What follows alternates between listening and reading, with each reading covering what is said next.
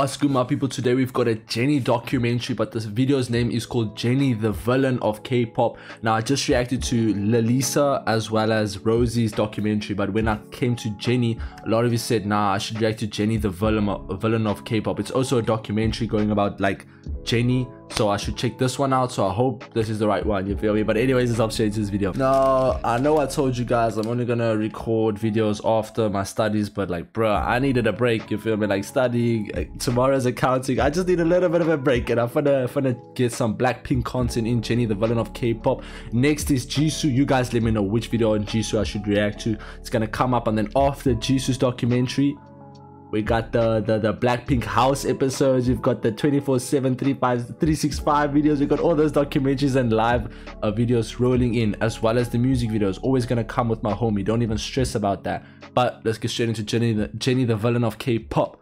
Now, this is my friend's bias.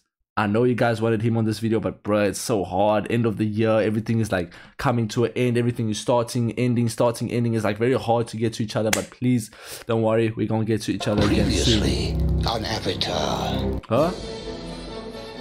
Avatar? A disclaimer. I do not have all the facts. I'm sure Blinks themselves and Jennie fans have much more information than I do, so I defer to their greater wisdom in this case. As someone who's neither a Blink nor a Jennie fan, I've also tried to keep to the basics with this video. In the pursuit of transparency, I believe it's important that Wait. I should have read there. What the than I do, so I defer to their greater wisdom in this case. As someone who's neither a Blink nor a Jennie fan, I've also tried to keep to the basics with this video. In the pursuit What does she mean she's not a Blink? Like, did she make a documentary based off of like outside commentary, you know? Like, she's not a biased Blink solo stan. She's not being corrupt, you know, corrupt like with the facts. Of transparency, I believe it's important that you know that I have criticized YG Entertainment in the past, and I still stand by those beliefs. I still have issues with YG as a company, but I think it's important for you to understand that my research on Jennie is separate from my opinions about YG. Jennie is a person. Yeah. Even if you don't really like her, I need to hammer home that she is a person. Please keep that in mind. Yeah. I like this music video. What was it called?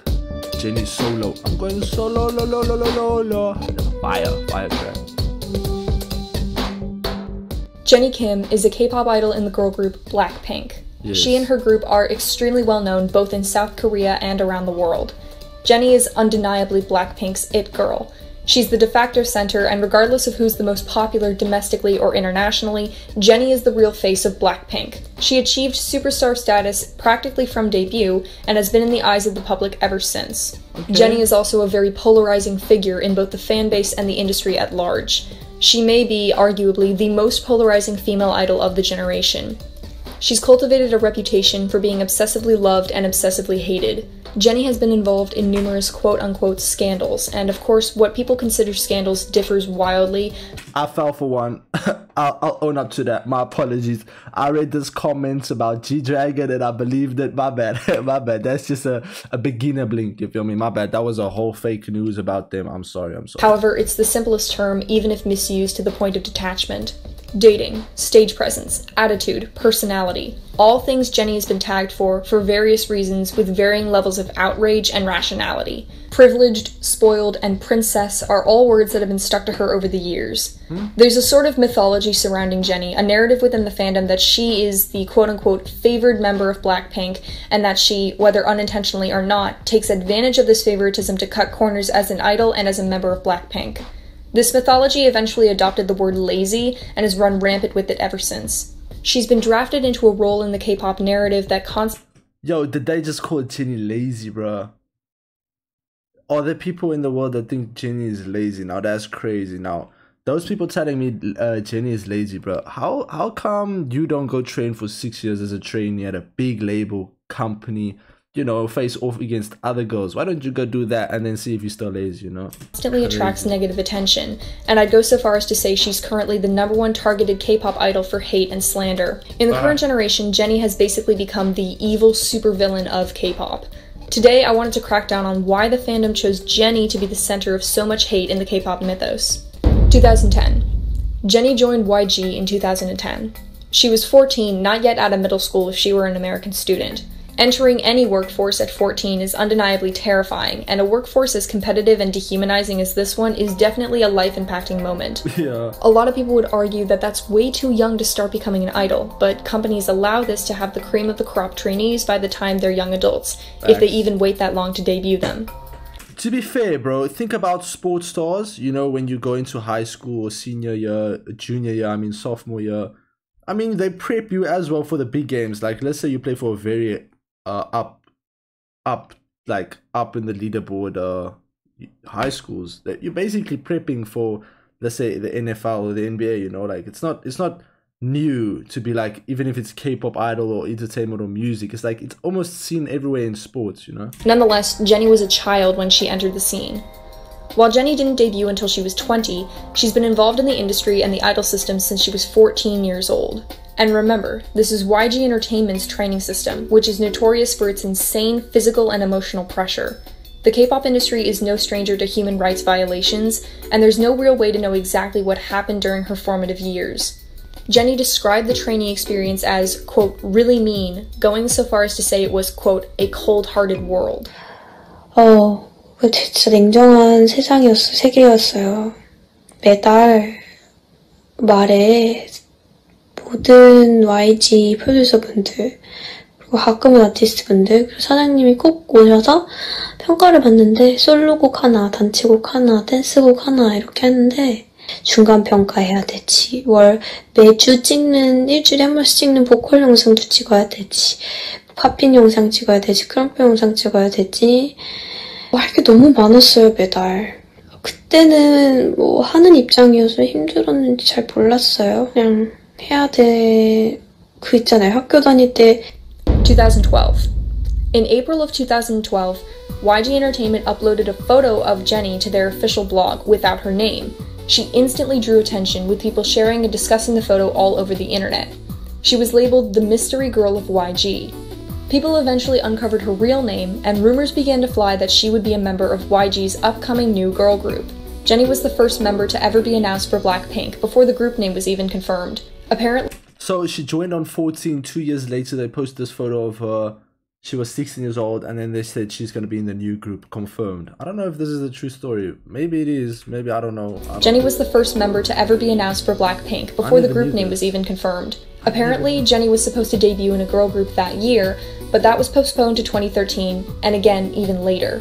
There's something of a black hole in the timeline right here. The shape of this projected girl group changed rapidly, going from 10 members to 5, from 5 to 4. Debut would get closer and closer and then disappear, leaving the trainees involved either benched or inactive. August 8th, 2016. Oh, let's go. Yeah.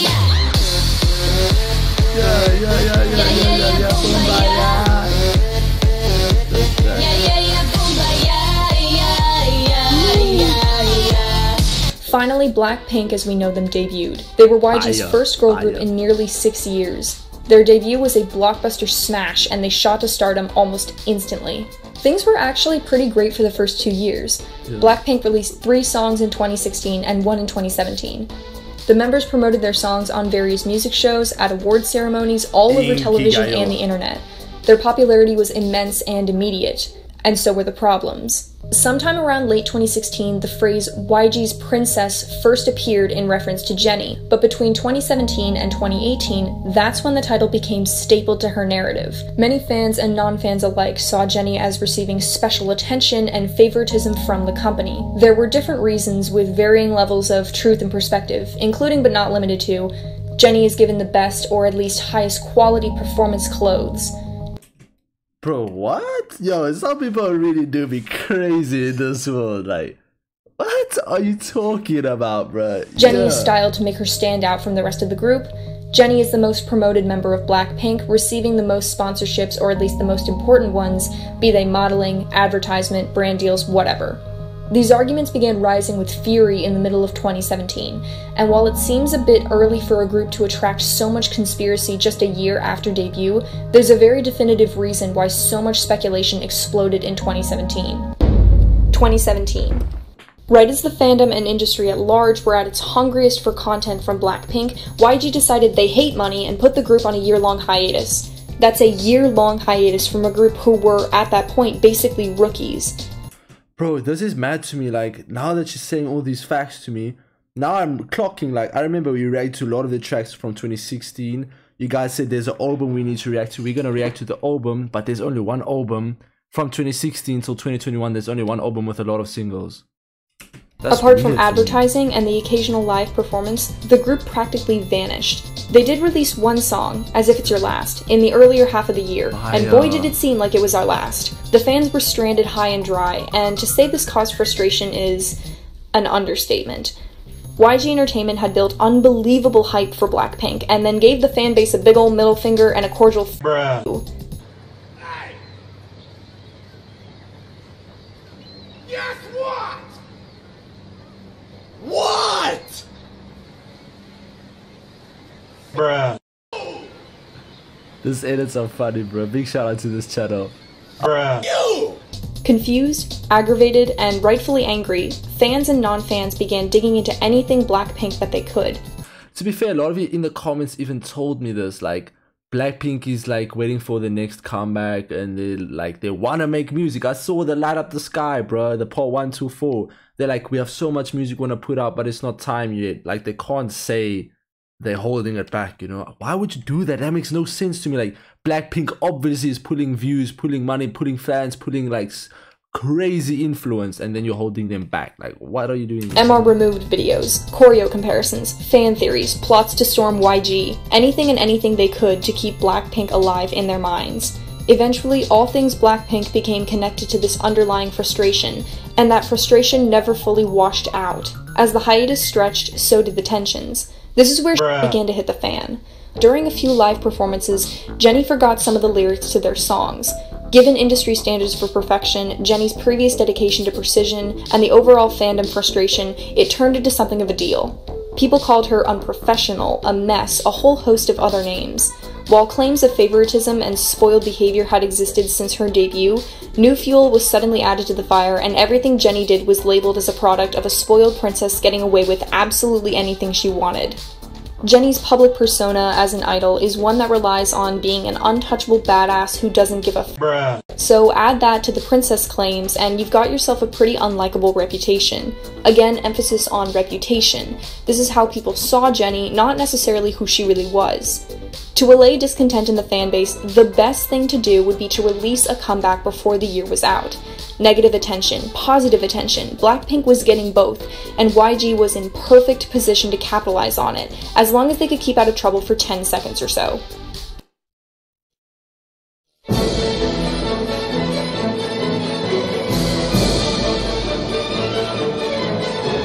Mix 9, is that another group?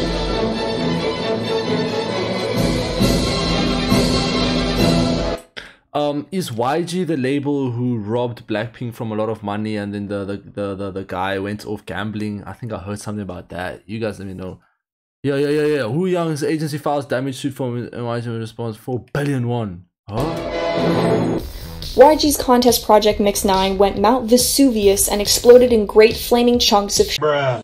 After scheduling the winning group for debut, YG cancelled the entire thing and their finances collapsed. The company's revenue dropped by over 30% and they lost over $9 million. The failure of the show was so great that JYP replaced YG as the second highest earning company, and agencies cut ties with YG left and right. 2018.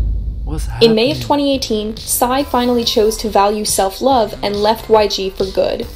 2017 ended with oh, so that Psy Opum Gangnam Style was also in YG. I never knew that. No news about a return of Blackpink. Well, they reissued their original Japanese debut, so yay for that, I guess, but that was about it. For months, all that came out of them was the occasional live performance or interview show. The frustration boiled over into an all-out fan war. The words overhyped and overrated were appearing left and right. Many people were angry that YG Entertainment was benching such a popular group. Other people were angry that a group with so little content was even popular to begin with, and even more people were angry that others were angry at everyone else for being angry. Everyone was mad at everybody for absolutely everything all the time, and where on earth was Blackpink?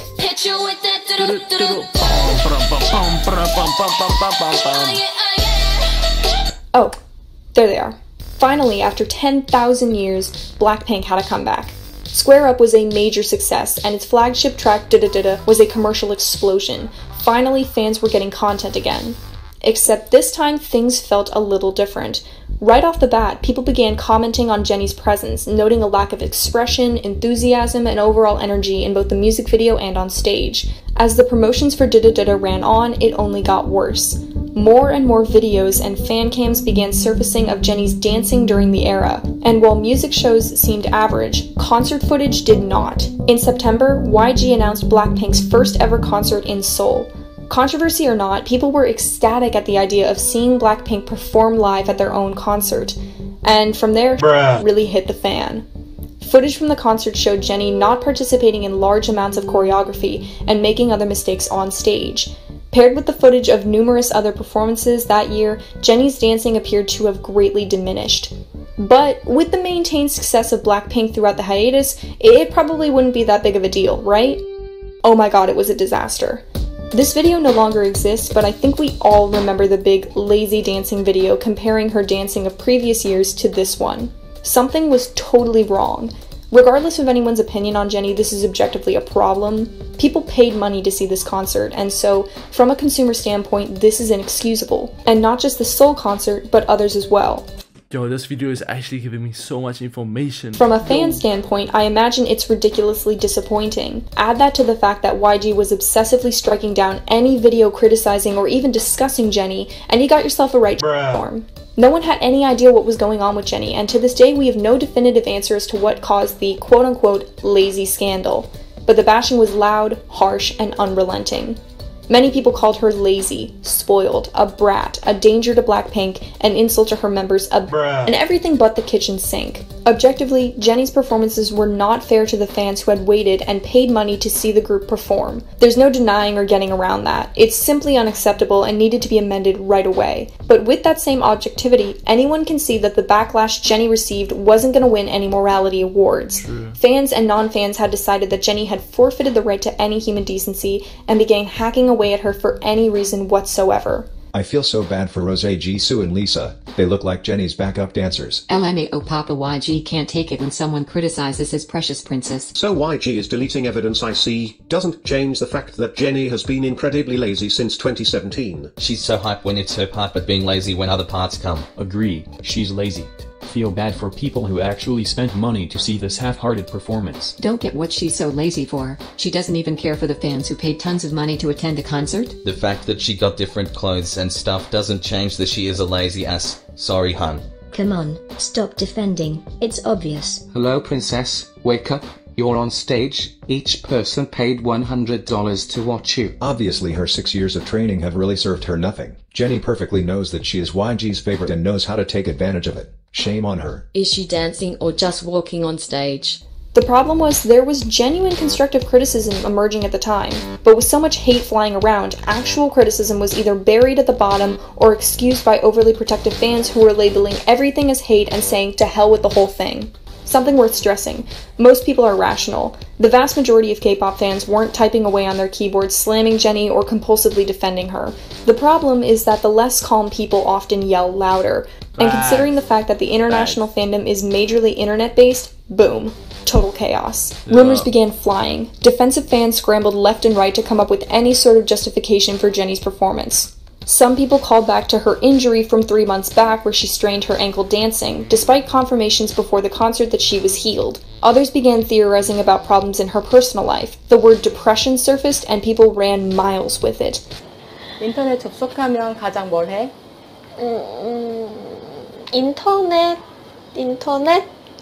인터넷 잘 안 해. 하루에 제니 이름 몇 번 검색해? 빵번. 제니에게 일주일의 휴가가 주어진다면 하고 싶은 일은? 핸드폰을 바닷속으로 던지고 없앤 다음에 잠수. 그러니까 없어지기. 아무도 날 찾을 수 없게. I'm not Jennie's therapist, you're not Jennie's therapist. While being aware of mental health is really important, more often than not, fandoms will use it as a shield for certain situations and then completely abandon it the second it no longer suits them. For example, Blinks showed up in droves to preach the importance of mental health during Jennie's quote-unquote lazy scandal, and then went completely silent when abuse victims criticized Blackpink's bruised photo cards, calling it not a big deal. Again, a small percentage, but it goes to show that fandoms are fickle. On top of that, Jennie's mental health is her personal privacy. Diagnosing others with mental illness is extremely messed up for a lot of reasons. True. It's disrespectful to people with depression and the people you're diagnosing whose life and health you don't really know about. I truly believe many fans just wanted to protect Jennie and help her and show her support, but diagnosing others is a slippery slope, and it can be dangerous to her career or even her own image of herself. Needless to say, this would have been a great time for the company to step in and respond to growing tensions.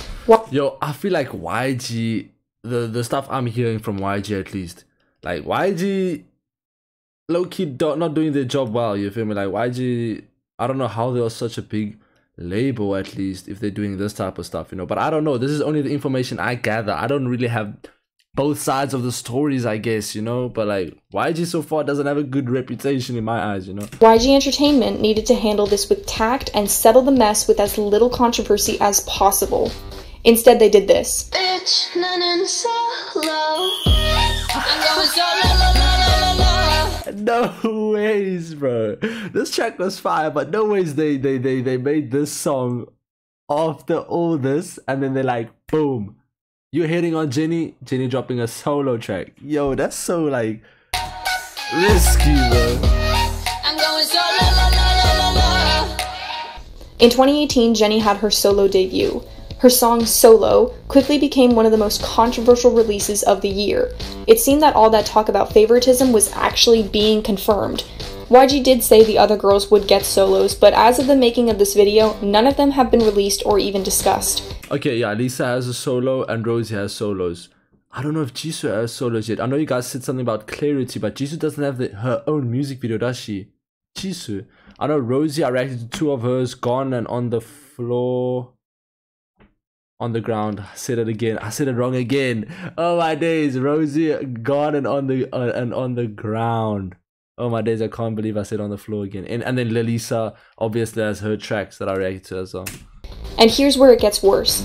Jennie's dancing during performances of her solo song were some of her best performances of the year, causing people to attack her once again for allegedly favoring her own solo. Maybe people said that she's sick or tired, but why when she's performing solo she's energetic? For me, real Blackpink members are Jisoo, Rose and Lisa. Why is she the only one with a solo song?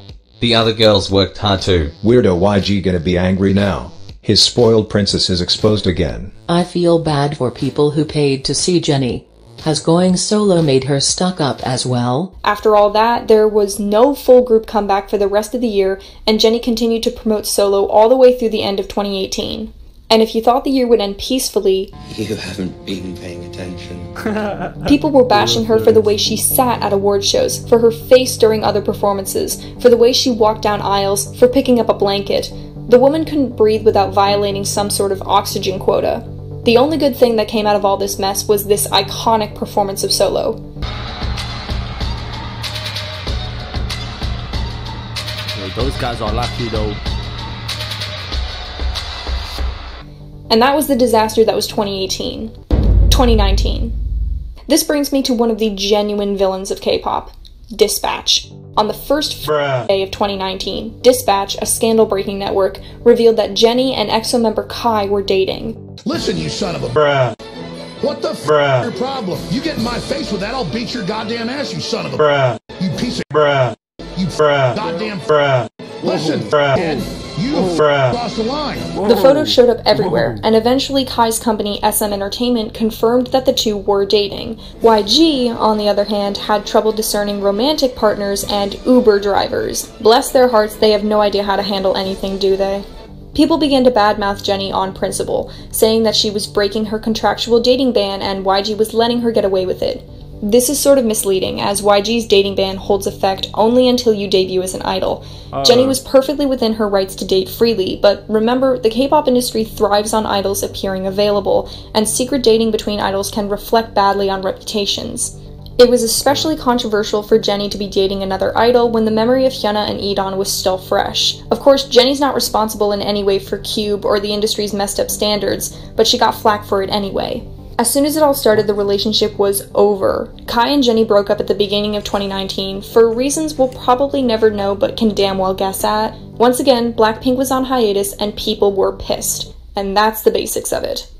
After looking at I think it must be nice to be a K-pop idol and everything, but like, bro, hearing this, bro, there's so many, you know, media. The media can like blow your life apart. all of this, Blackpink in general has a frustrating mythos. They only have 13 songs, no full album, and often disappear for long periods of time. Music-wise, Blackpink has never truly stopped being rookies. Jennie, being the primary face of Blackpink, often centers these feelings of frustration on her. People see Jennie with her badass persona, her colder faces, and her rougher patches in her career, and all that frustration can come smashing down in full force. Because Blackpink doesn't have enough content for people to feast on, they've created their own fan version of the K-pop world where Jennie is some evil person to be destroyed. They made her into a Bond villain who wanted to leave the group and destroy the other members' success and not give a shit about fans, because it was more fun to have someone to target than to face the fact that YG Entertainment is ultimately a faceless company that can't be attacked. People couldn't bully YG's a faceless, so they don't know who the CEO is, I guess. into giving them music, but they sure as hell could take out their anger on Jennie. Fandoms need villains. They strive on having people to uphold like gods and people to tear down as scum. Jennie was in the perfect position to become the latter. So there it is. It's a mixed bag with no real binary answer. Jennie dropped the ball during her 2018 performances, that's true. But fans bullied her for months on end. YG Entertainment gave her a solo they knew would stir up controversy at the end of her reputation, and Dispatch subjected her relationship to the public. And now, you are all caught up. So, where's Jennie now? I don't know what's happening. Got some high, got some thunder, got some high. Fire. Test.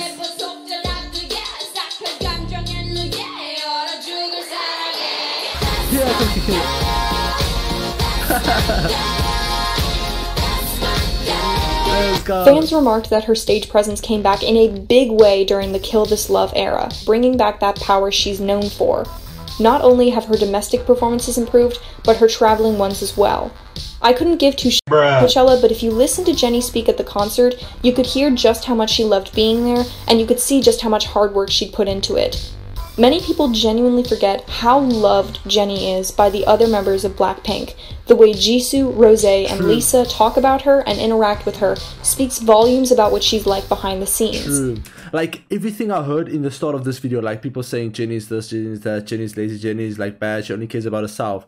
If that was true, bro, the other members wouldn't have been so positive and nice to Jennie, you feel me? But the other members literally love Jennie. I've seen this in so many videos before. So. They love her, truly. And not just them, but other idols as well, like Irene and Nayeon. I'll leave this off by saying that I admire Jennie for coming through the other side, and I hope this villain narrative is finally buried in the dirt. I also hope that the people who felt hatred towards Jennie find peace in the upcoming year where they feel better and don't need to say cruel things about others online. I hope that Blinks get the comebacks they want and we can all just take a break and enjoy things that we enjoy. And that's the video. Thanks for watching, good luck to Jennie, and I'll talk- Amazing video. I'm a subscriber, and like I'll also leave the link to this video in the description below. I saw something about the comment. Yeah, here's a pinned comment that is update. So at this point, I think we all know what went down. YGE exploited Jennie's injuries, personal life, and reputation against her well-being for media gain and money. And she came through it basically on her own sheer metal. I don't know how to say that word. Russian subtitles were uploaded by a community member. Thank you for contributing. If you send me a name. So the Spanish subtitles were created by OKRC. It's just everything. The Uber statement was falsified and the tweet was fan-made. My apologies. As disclaimer at the beginning, this video is an essay, not a textbook. It's based on my own speculation, explanation to the subject, and there's more than one perspective. Facts. Big shout out to everything, bro. That's been the video called Jennie, the villain of K-pop. So much information I never really knew, and as I keep continuing reacting to Blackpink and like all this stuff, I'm gonna realize more stuff. Now, bro, hearing she said Blackpink only has 13 tracks, I never knew that little, you know. I really didn't know. But let me know in the comment section below what I should react to next with my homie as well. Which music videos, which live performances. Coachella was highly performed. Tokyo Dome highly requested as well, you know. So you guys let me know. Anyways, I hope you guys did enjoy this video. If you did, don't forget to hit the like button as well as subscribe to the channel. That's only if you enjoy my content, which is all for free. That's been your boy, Jennie, the villain of K-pop. I'm out. Safe.